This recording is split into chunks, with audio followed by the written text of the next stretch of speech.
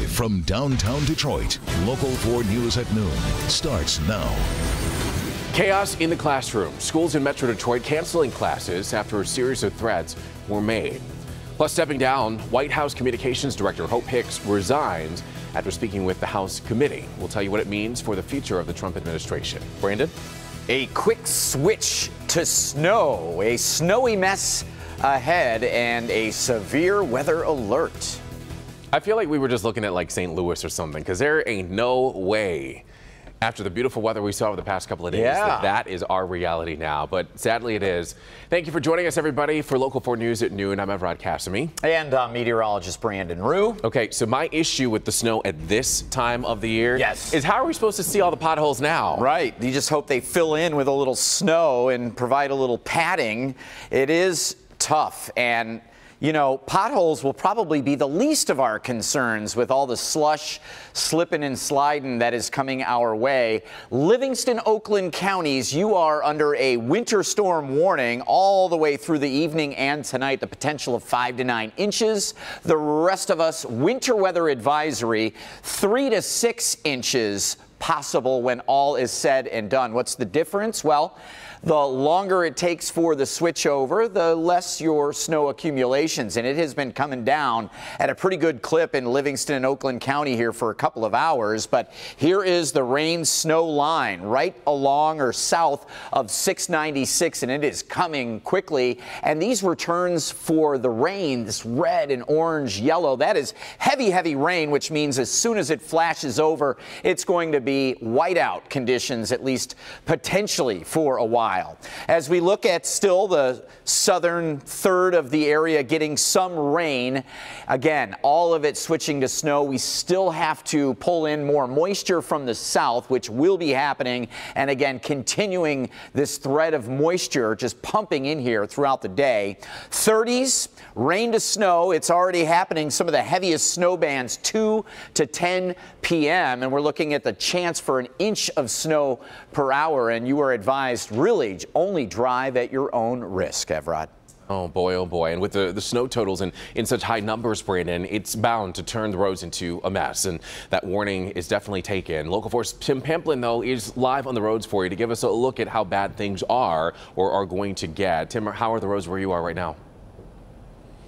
Well, it's just turned over here, Evrod. We're in Auburn Hills near Oakland University. If you look on the right, you'll see the snow is sticking to the grassy surfaces. And from what Brandon was just saying, within the next couple of hours, this snow is going to come down at a very fast clip and will start sticking to the highways and byways of our region. I just looked at the radar maps and the traffic maps. Over near Fowlerville, 96, particularly treacherous over there right now. 96 between US 23 and Fowlerville, the Brighton area. Whiteout conditions out there. The traffic sensors showing up red, so they're crawling along up in that area. They are snow covered. So as we head on University Road here, getting north onto I-75, heading into another heavier band of snow as it starts picking up. As Brandon said, the cutoff, a dividing line between rain and snow is 696, and that's actually what's happening as we headed north on 75. It switched over north of 59, just solid snow now. So we'll be out and about all afternoon getting you through this snowstorm. That is a scene right now. Northbound I-75 at University. Tim Pamplin, back to you, Evrod. All righty. Stay safe out there, Tim. Thank you for that good look there. In other news this afternoon, Plymouth Canton High School is dismissed early today as a result of an ongoing investigation after a threatening message was found in one of the schools. Canton Township Police are on the scene. Plymouth Canton High Schools include Plymouth, Salem, and Canton High Schools. Police stress that there's no immediate threat at this time and no other information is currently available, but you'll want to stay with us here on Local 4. We'll have further updates for you as we get them.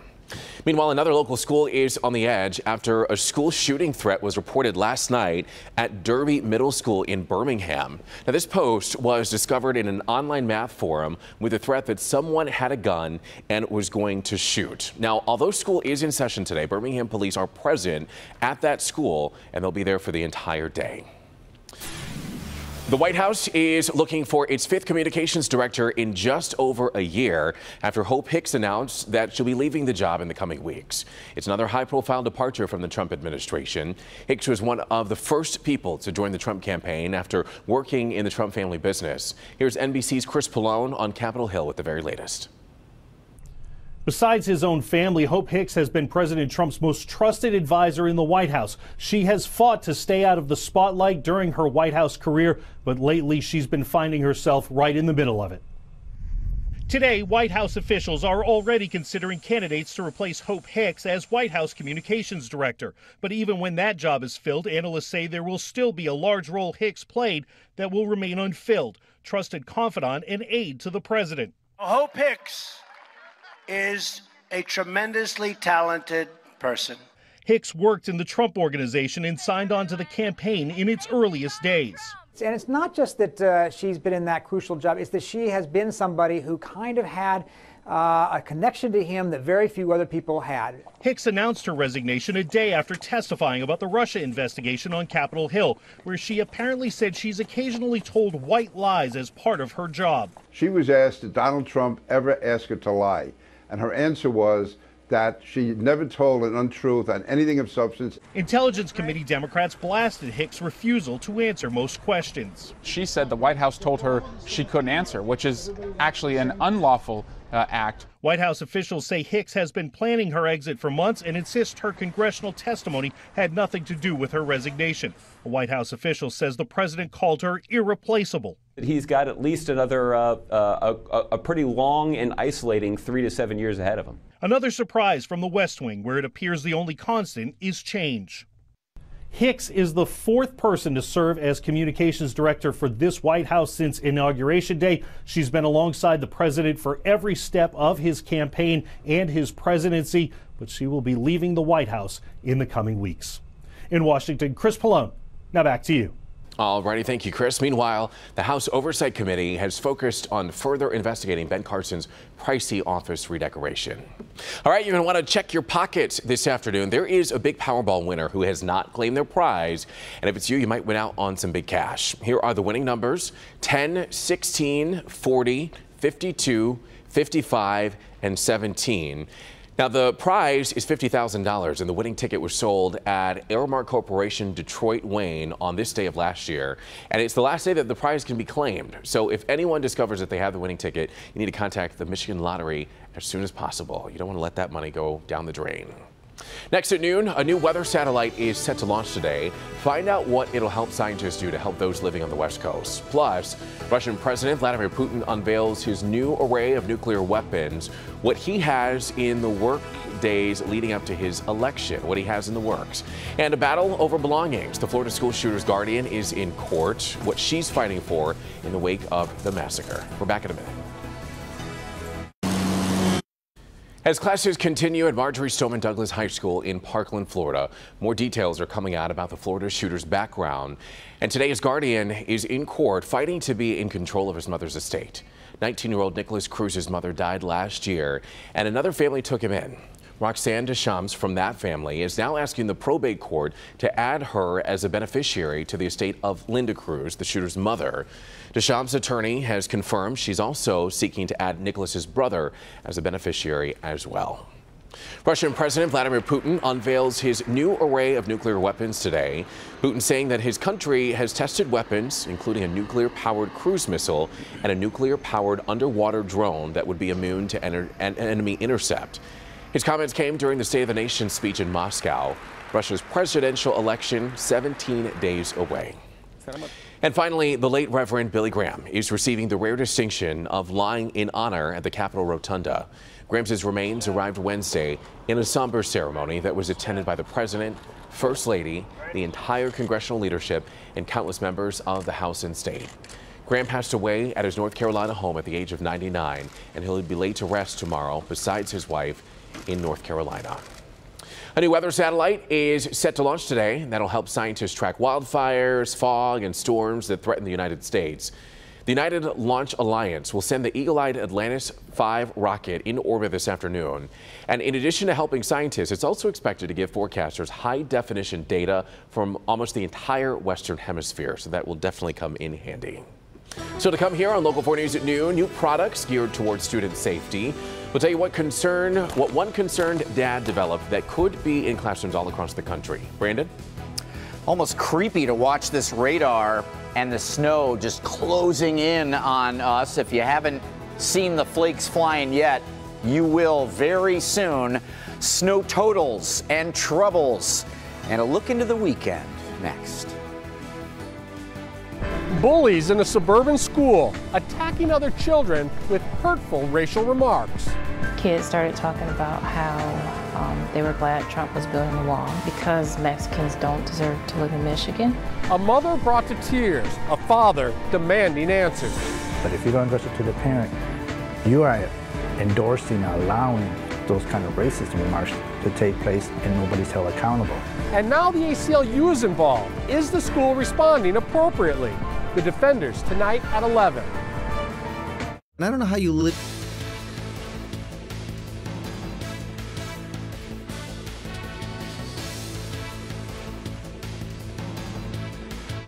Hi, I'm Bob. All right, welcome back, everybody. We are still under this severe weather alert, and the road conditions are going to get pretty bad today as we want to give you a live look at the drive. This is in the Troy area along I-75, right in between Square Lake and Crooks in the Troy area. You can see snow starting to come down in that area, and it looks like cars are going at posted speeds. But Brandon, the snow is going to be accumulating today. Absolutely is, and it probably would be worse if it was heavy snow and then rain on top of that, because it creates just a crust, a slushy nastiness. But this is no picnic either, with some roads that probably have pooling and ponding on them as we speak. Numbers are dropping, and then the snow on top of that will make it hard perhaps to see some of these pools and ponds on the road. So just bottom line, don't really focus so much on exactly how much snow you're going to get. The temperature here or there, a movement of the heavy snow band 10 miles north or south is going to make a big difference, but it is a dangerous storm to be out traveling in, and that's what we need to walk away with. 36 with a northeast wind at 17, visibility 2 miles at the airport, but down to a quarter mile or less in some spots. That's part of the problem. Oakland, Livingston County still will be the rogue two counties with this winter storm warning until 4 a.m. on Friday for 5 to 9 inches of snow. And again, the rest of us with this winter weather advisory 3 to 6. I think a lot of us surrounding Detroit will end up with 4 or 5 inches when all is said and done, but a lot of variables here happening. Heavy rain becoming slushy, dangerous, troubles with the travel. 1 inch of snow per hour, especially between 2 and 8 p.m., maybe a little bit longer than that in some spots. So you need to know that heading out and about is really at your own risk. And the radar sometimes isn't perfectly picking up exactly what is coming down. As you see, just one frame to the next, boom, flashes over to snow. It can quickly flash back to rain, snow, maybe some ice pellets as well. But essentially, it is all flipping over to snow. I looked outside just a minute ago, and although the radar claims rain, mainly it is snowing outside of our window here downtown, and it's coming in and will be coming in for a while. 30s, rain to snow, heaviest between 2 and again 8 or 10 p.m. and ending at 2 a.m. An icy morning drive coming your way because of those 20s on top of whatever we get this afternoon and evening. Area of low pressure is just perfectly placed here, central Indiana and Ohio, so it will continue to lift moisture to the north, and it will feed into our cooler air. So a couple of models here, again, 6 to 8 plus inches in parts of Livingston and Oakland County, with the rest of us seeing a little bit less than that. I want to show this model is very similar, but we have another model. This is what's been making things so complicated. M59 South. This model saying 6 to 10. For a lot of us. So we need to pack our patience and again, not worry so much about the snow totals, but tomorrow will be an improvement. We'll get some melting, and the weekend, Evrod, is calm. Well, at least it's calm for the weekend, Brandon. Thank you. So after the deadly shooting down in Parkland, Florida, where 17 people were killed, the debate over gun control has really taken center stage, especially when it comes to how we protect our children. There's one company led by a concerned father that plans to be part of the solution. Robert Lowe reports. At an industrial park, you can find Yasser Sheikh. The president of Guard Dog Security created these so-called bulletproof backpacks aimed at protecting your children. A father of two, Sheikh, came up with the idea shortly after the Sandy Hook school shooting. We felt like there was going to be a continuous need for this type of product. And there is. Just 2 months into 2018, 8 school shootings have already taken place. They're protected against 9mm and .44 Magnums. You have your back against the shooter, pull it over your head, cover your back, cover the back of your head, cover your vital organs. Well, is this bulletproof backpack truly effective? Well, Deputy Post here at the Volusia County Sheriff's Office Training Center is putting that to the test right now. You can feel it in there. It is definitely going to stop a 9mm, no problem. While they do protect against some lower caliber weapons, this backpack won't hold up against a high velocity rifle like the AR-15 used by the Parkland school shooter. Despite that, company sales have surged 150% since the massacre. Every backpack online is sold out. Not surprising to Sheriff Mike Chitwood, who says the numbers are proof parents will try to do anything and everything to safeguard students. If they feel that this gives them a little bit better of a sense of security when they send their child off to school, then who am I to tell them not to do it? And Guard Dog Security isn't even stopping there. They have pledged to donate all the proceeds of their backpacks and to families and victims of the Parkland, Florida shooting. That is very impressive. All right, still ahead. The true cost of happiness. Find out just how much couples spend to tie the knot on their special day. That and more when we come back. 106. Severe weather alert, and Tim Pamplin is out driving in it for us, so you don't have to. He's on 75 near the Oakland Mall heading south, and you can see that it is snowing there and quite a bit of moisture on the roads. At times, Tim said, a quarter-mile visibility or less, so dangerous stuff out there. And here's a look. Watch this flashover from rain to, boo, looks like a big kick. A big boot through Grosse Ile, but it's happening all around and will continue to happen as we head through the rest of the afternoon and evening, which is why Livingston, Oakland counties, be careful. You could be up there at 9 inches or so in some spots when all is said and done. The rest of us probably averaging around 4 or 5 inches, with 1 inch per hour possible as we head through the rest of your afternoon.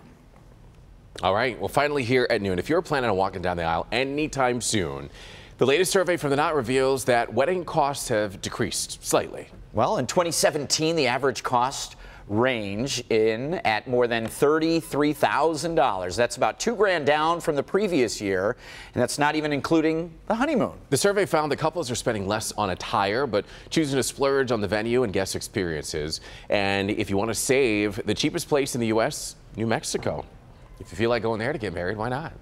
You can always save the most money, though, by going to the courthouse. Right. You know? That's what I did my first time. Or isn't common law marriage is cheap, too? There you go. You know what I mean? And then just back to the house, everybody. We're going to have chips and salsa. And just have a party there. Everybody bring your own. Oh, it's a potluck. Have a great day, everybody. Stay safe out there.